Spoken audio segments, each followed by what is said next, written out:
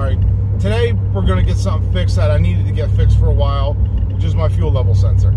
It's been showing my fuel has been on 0 fuel for a long time, and it's been driving me nuts. And Steve, the guy who does all my work, same guy who's going to be in this, hasn't been able to do it. He's been busy and he's been working, so today finally we got a chance to drive down to his shop, and he's going to have to drop the gas tank and change the fuel level sensor.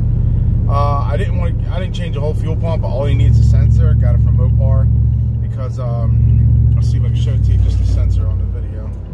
Here's the sensor. I'll show you more of it when I'm not driving down there.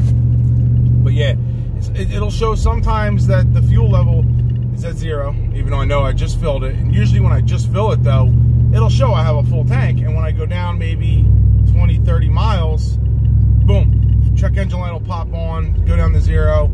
It even pop up on my dash saying fuel sensor fail. So today we're going to get that fixed. I got the sensor. That should be no more of an issue. It's been going on for about a year, and this is only the first time it's really showing no fuel. Once in a blue moon, the check engine light will pop on, but the gas gauge will still be right. So after today, and this is all fixed and said and done, fuel will be good, and we can get this all, this truck will be no check engine lights or nothing. That's the only one that's been popping on. And I'll be very happy. My hammer's very good.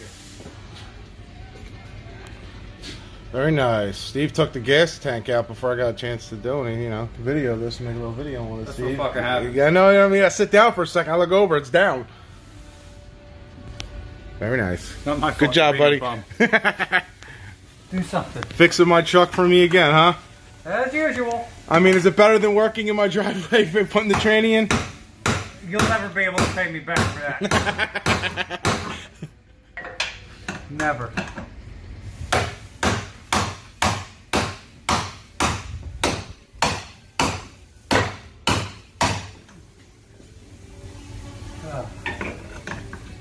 Forgot how much this sucked. Before we lose the gas tank, fucking smacking this ring off. Yeah. That's not fun.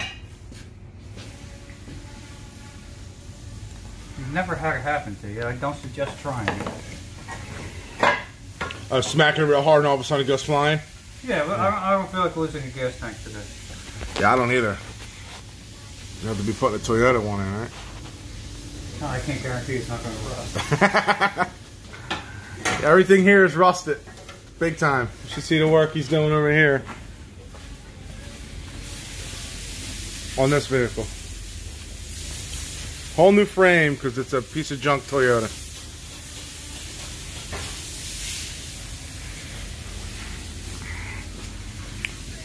As you guys don't know, I'm refreshing the fuel level sensor because half the time it says I have no fuel.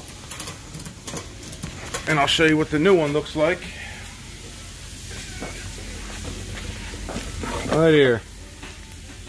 This is the part rubs out, supposedly. This metal connection is not connecting. I'm going to see what it looks like on the old one compared to the new one.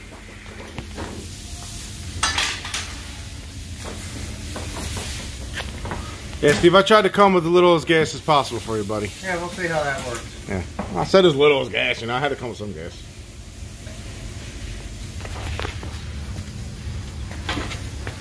And the fuel pump is already out.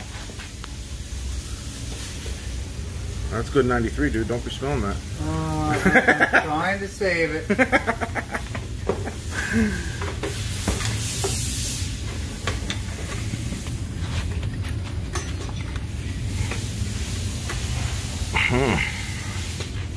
Don't you love the smell of gas? I can barely fucking smell it, so that's... Really?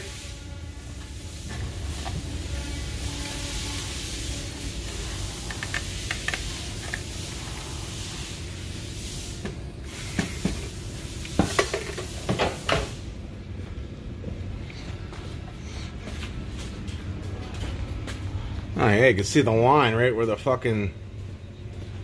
Yeah. Look at that. It wears the shit out of it. Yeah, so you're having a problem about half tank, right? Yep. Yeah, right here. That's where the worst was. It is? Yep. In full, it looks the best probably because it's not always full. With your float, I can't imagine that not being true. And the funniest thing is, yo, when I was driving back and forth to New York, I was getting 19.5 miles per gallon. Great gas when you don't stomp on it. I imagine that. I did lose a little bit when I got the stall though. The cam, not so much. The stall, I did lose a little bit of miles per gallon. Yeah, that's when it sucks. But cam, it was around the same.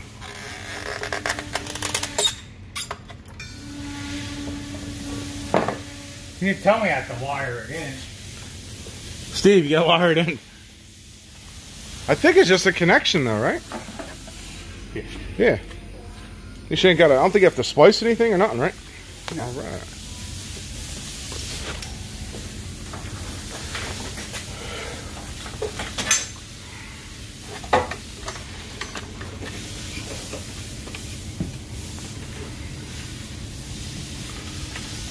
It's better than buying a whole new fuel pump. You'll be a fucking wall bro while we were in here. Yeah, we could have, and then been ready for the you know what. I don't know what. No one knows what. Exactly the point, right? Exactly.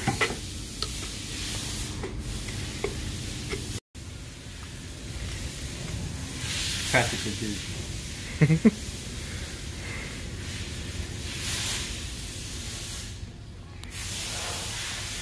Yeah.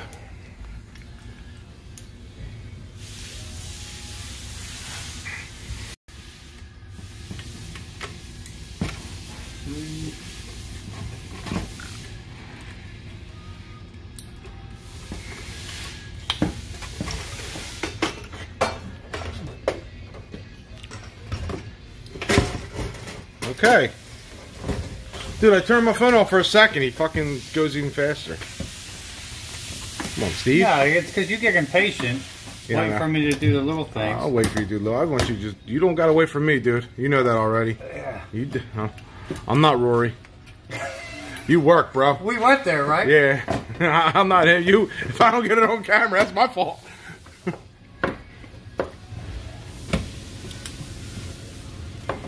I don't have an 8-hour live stream of doing a cam. Quite frankly, I don't want it. Yeah. He had 4 cameras on you the whole time while you're working. Yeah. Yeah, it wasn't, it is what it is. And then I can't even break balls. Nah.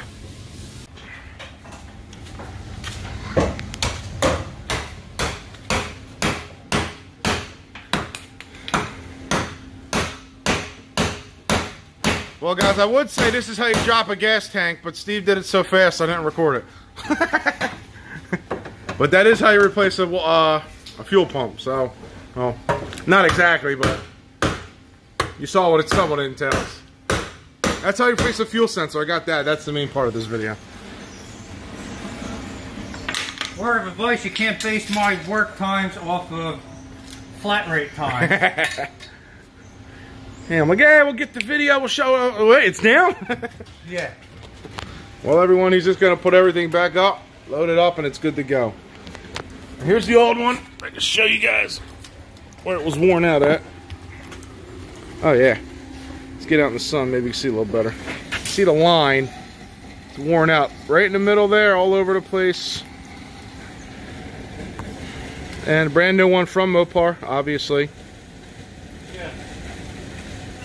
And that's it. Won't have any problems for, hopefully for good. Well, Steve, you're finishing up. Actually, I think you're done now. Yeah, I'm done. Oh my. Look, see? Yeah, I seriously whipped it out. Wait. And he's done. Alright, sorry for not showing you how to do everything, but I did show you how to put a fuel level sensor on. Well, he did, but that's basically it. That was quick. What was that, 15 minutes? That was probably 15 minutes, I'll say, yes. Dealership charges, about 2.5 hours. Yeah. Plus IXP. Yeah. Well, Steve, of course, thank you again for everything you've done on this truck, which is a lot. Which is most of the work. Except for the control arms. Yeah, I think I see this truck, and I know this truck better than the truck I own. Oh, you definitely know this truck better than your truck. You know this truck great. Well, yeah. Yeah, white Ram, probably can't see it in the video. Steve has his own, You can tell him the secret. I know. Yes, of course he drives a Ram, and yes, he does work at a Toyota dealer. He's a Ram Master Tech. He has a nice Ram. This thing's beautiful. It's like mint condition, low mileage, 2017, 392 gears, quad cab, 2-wheel drive. He's got a lot of plans for it, but working on my truck all the time. Hey, it's how it goes. But I'm glad he fixed my fuel level sensor.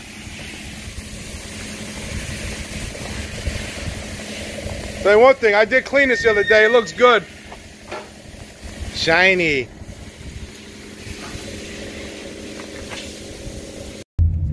All right, this is why I go to Steve to get my shit done. And he had it done in probably 20 minutes, I would say, would be tops. 20, he had the gas tank drop so quick. That's why I didn't try doing it myself. I wanted him to do it. He did it in 20 minutes, and I'm out of here. I actually sat there and waited longer for him to work on the vehicle he was working on than actually him doing mine, which is great. Now it's fixed. I ain't got to worry about it. Brand new fuel level sensor. It's working. I'm a happy man. Trucks, no check engine lights. Everything's good. Went to the track last night. Videos up on that, and had a good time. All right, guys. Till the next one. Peace.